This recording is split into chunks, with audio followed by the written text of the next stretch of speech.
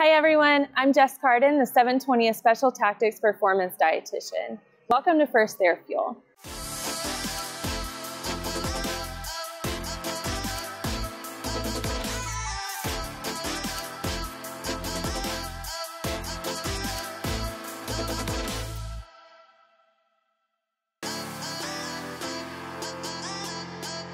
Remember, before starting any nutrition regimen, make sure that your doctor's cleared it.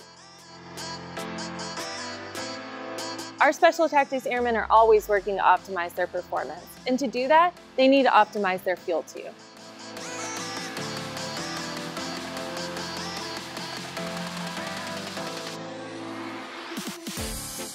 Post-training nutrition is just as important as pre and during nutrition. We can start with the 3 R's here: repair, refuel, and rehydrate. Repair. 20 to 30 grams of protein is about what you need to make sure that you're building muscle after your workout. We want it to be a high-quality protein source like a meat, dairy, Greek yogurt, or eggs. Refuel. Take your body weight and divide it by 2. That's roughly how many carbohydrates you need to supplement your workout with post-training. Take a 185-pound person.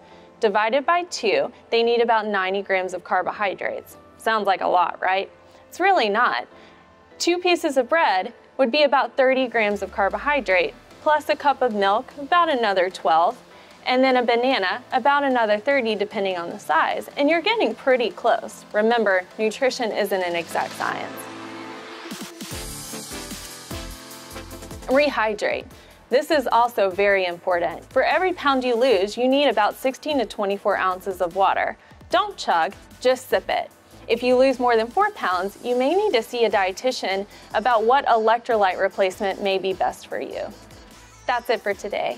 If you want to become part of our Special Tactics community, make sure you check out all of our social media platforms and our website for more helpful resources. Thanks for watching.